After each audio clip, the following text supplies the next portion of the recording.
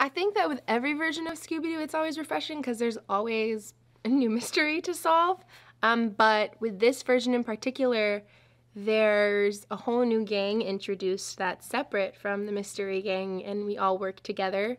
And that involves my character, Dynamite, and Blue Falcon. So it's this whole new entity that's part of Scooby-Doo.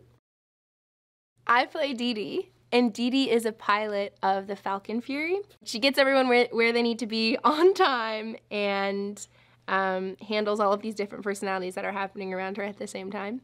And she plays a very big part in leading Shaggy and Scooby to safety.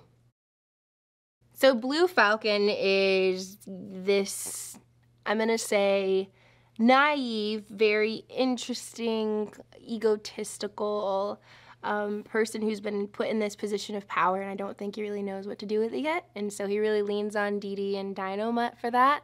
Dynamite is a veteran. He's been in the game for a minute.